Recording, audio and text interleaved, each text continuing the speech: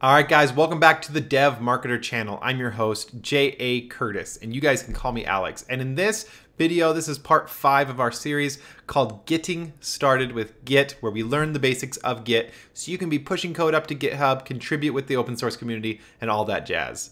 All right, now this video is time to actually learn about pushing code up to GitHub or to any other server for that matter. We're just going to be using GitHub for this example because it's the most common, but you can use any other service like Bitbucket, GitLab, or your private Git repository. The only difference will be that you just won't have maybe the same interface that I'll show you after you push it, and you're going to be pushing to a different URL, but that's it. It's basically the same thing. So let me show you guys how to do that.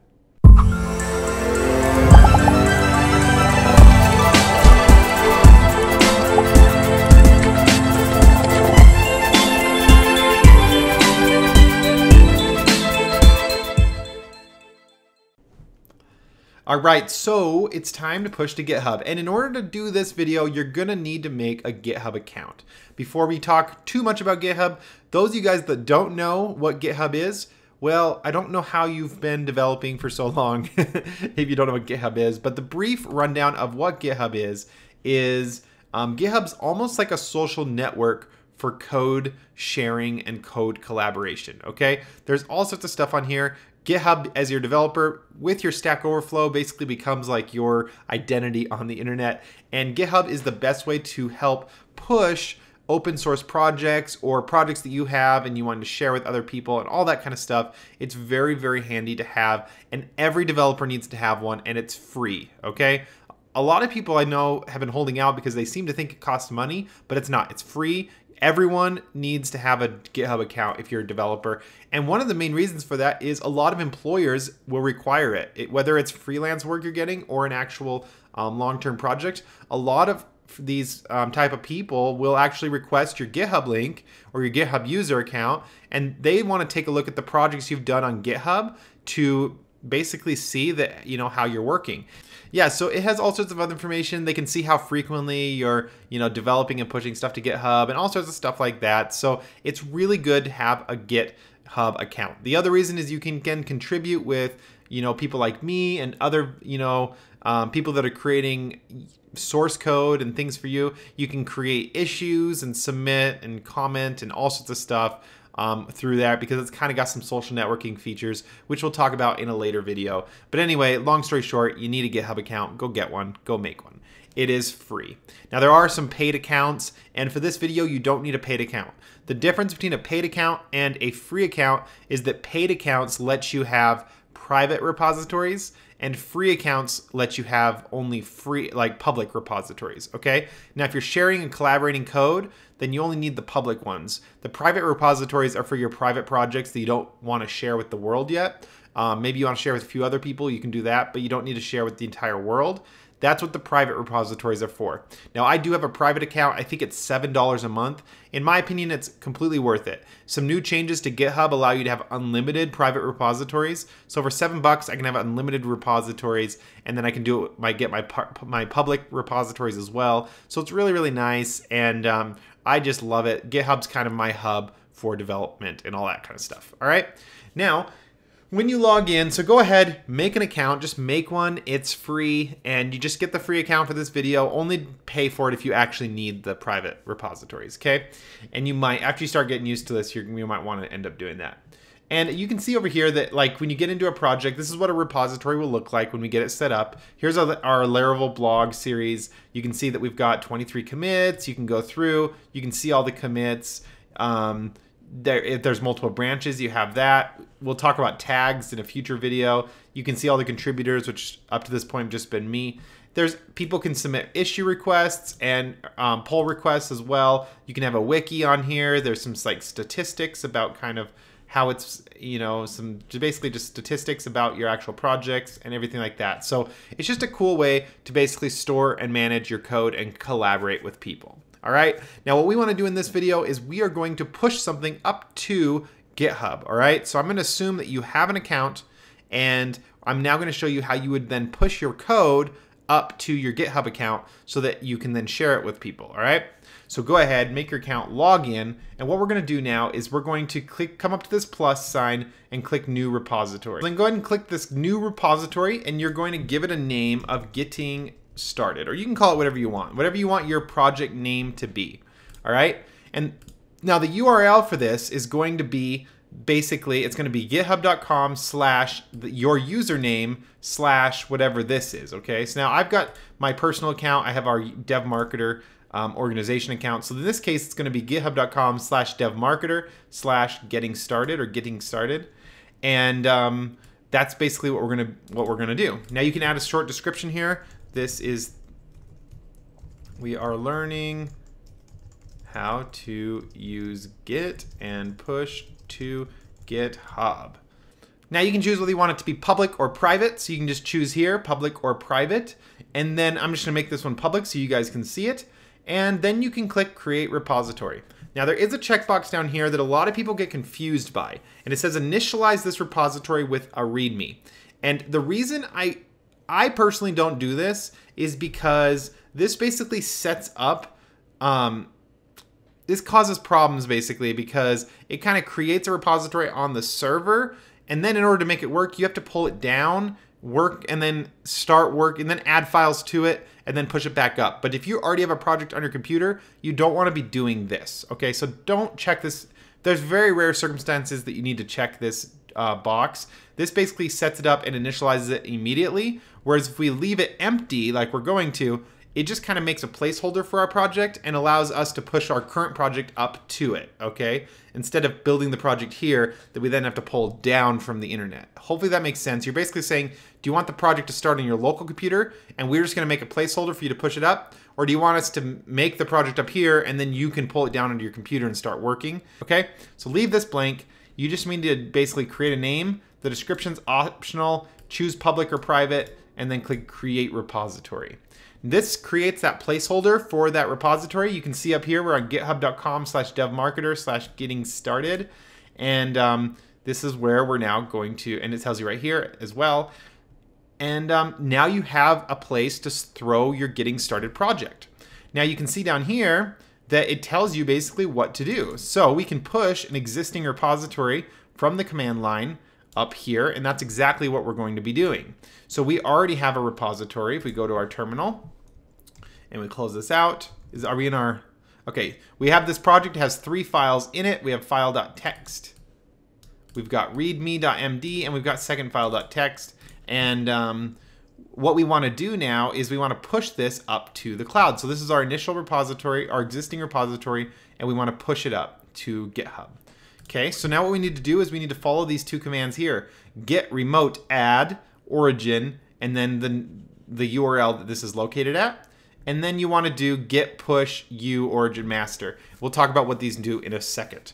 Now keep in mind that your code is going to be different, and you also will not have access to type in the code that I'm typing in right now. So if you do this, you're going to get an error. Okay, so what you want to do is you want to do it according to your whatever code you're being given, because yours is going to be a little bit different. All right, so the difference here is that the file name is going to exist. So for example, this URL, so this URL exists only for me. It's on GitHub and DevMarketer, which many of you guys won't have access to. And then getting started is the project, and the .git is the file, obviously. All right. Now, what are we doing here? Well, we're telling it obviously to run Git, and then we're giving it this command called remote add origin. Now, what remote add is basically saying this is a place where we want to be able to send our Git repository. And you can actually have multiple remote adds. So you could have one for your production server, one for your staging server, one where you store your source code like GitHub or something. And you could have like 3 different ones on there. And you could push to whichever one you want at any given time. So on your local computer, when you've got something saved up, you would just say, oh, I'm ready to push to live. So I'm going to say git remote or git push and push it to live, or you could push it to the GitHub, or you could push it to elsewhere. So you can have multiple Gits under the same project. The other thing to keep in mind is that when you add a Git remote, or when you do this Git remote, you're only adding the URL for the one project that you're currently in. This isn't for your whole computer. It's just for this one project that you're adding this URL to, okay? So for every project on my computer, you'll have a different URL that you'll type in, and you'll do this Git remote for the first time that you submit any project to a repository, okay?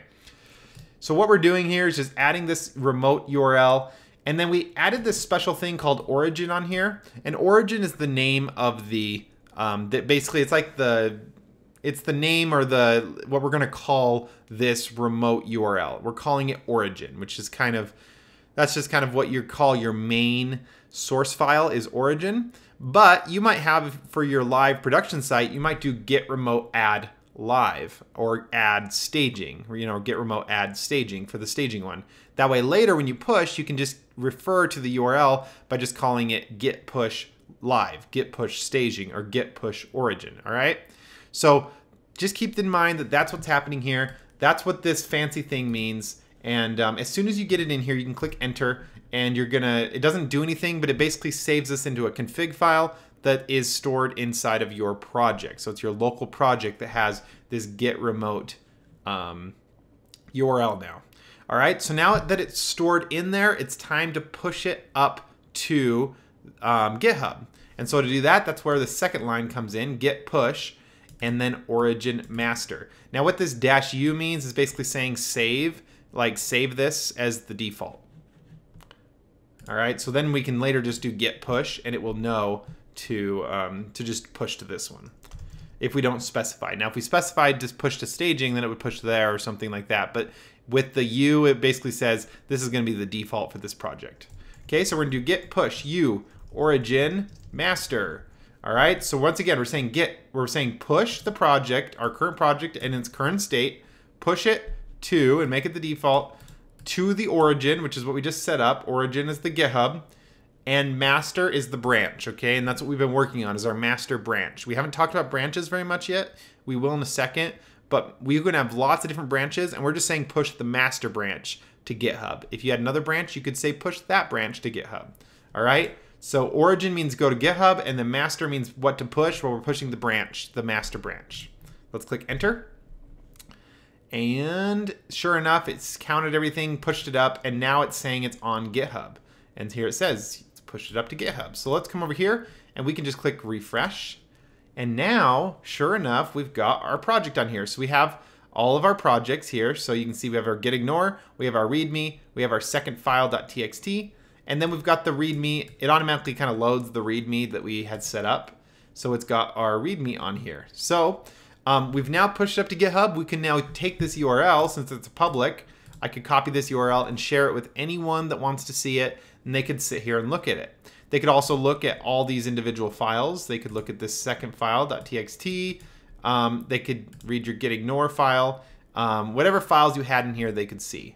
Now, just to give you an example of what a bigger project might look like, if I come over here.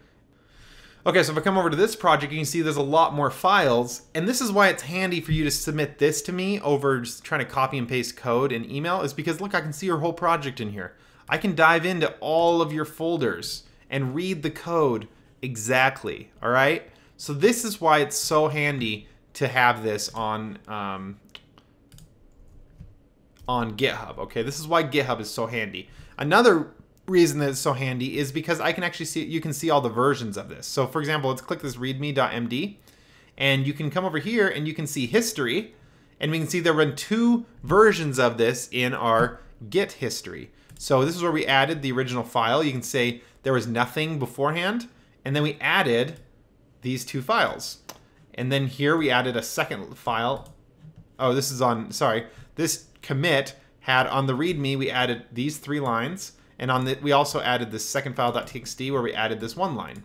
All right. If we come back and we look at what happened here, you can see that we basically edited this line and added, these lines here. So we added that horizontal rule. We added that email me. It tells you exactly what I did each and every single time. And you could comment and do stuff like that. So this is why it gets so handy to use GitHub. Hopefully that's obvious by watching this, that you can see the usefulness of GitHub and why you would want to store it up there.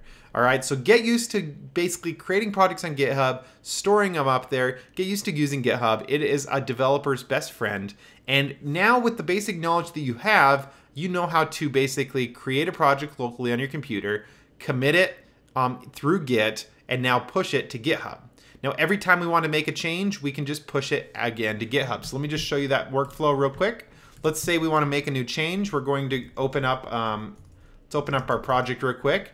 Let's make a change to our readme.md here. We're just going to say this. All right, so we just added another line on here just for simplicity. I'm going to go ahead and save that project. And now come over here, you can see in our Git status that we have this file, our readme has been modified. So let's go ahead and add it in there. And then we're going to commit. All right, let's commit that change. Because right now it's in staging, so we're committing it. And we said added third section to readme. All right, and now it's committed on our computer, but it's not on the server yet. You'll see if we refresh here, it looks exactly the same because we have a commit on our computer, but it's not pushed to GitHub. So let's push it to GitHub.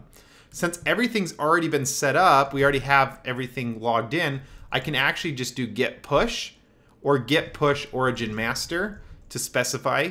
But because our defaults were set up, if I just do git push, it will automatically push the origin master. All right, so let me do git push. You can see it pushed it up. And now if I refresh, you can see that this third line is now on here, okay? So that is how you would add, and you can see also here that the most recent thing changed. So added third section to readme is now on there, and you can see what I pushed. You can see the changes that I made, all right? So that's how you would basically push stuff, is whenever you make a commit, you can just do git push or git push origin master to push it back up to GitHub so the changes are reflected on GitHub. And you don't have to do it every time you do a commit. If you're doing 2 or 3 commits today, you could just do all 2, 3 of them, have 3 of them on your computer, and then push all 3 of them up at once. It would be exactly the same. You would just do git commit, you would make your commit, keep working, do another commit, do another commit, and then when you're ready, you do git push, and it will change. It'll just add whatever was added. It'll just push up to the server whatever's added since your last push. Okay, so it's pretty easy to do. Now in the next videos, we're going to go into some more advanced Git, or at least intermediate Git. We're going to go into some more advanced or intermediate Git, and also talk a little more about GitHub and how you can do issues, and pull requests and wikis and stuff like that, just to give you a little more information to run on about GitHub, and you can become a little more knowledgeable there. But you have all the basics you need to get started. You know how to track your you know how to track your Git repositories, you know how to push them up to GitHub and all that kind of stuff. So now you're able to do that. So if you're ever sending me an email for any project on there and you want me to look at your code, this is what I want you to do. I want you to have it all put into Git. I want you to push it up to GitHub and send me the GitHub URL in the email instead of actually copying and pasting your code into my email, okay? So anyway, thanks so much, you guys, for watching and for staying tuned. If you are just joining this channel, I'd really love it if you subscribed below, drop a like, anything like that is really, really handy. We learn a ton of different things from Laravel, JavaScript, Ruby on Rails, all that kind of stuff. We're an awesome community where we're looking at not only building applications, but learning to grow them into whole businesses and stuff like that as well. So thanks so much for staying tuned, guys. I'm going to see you guys in the next video.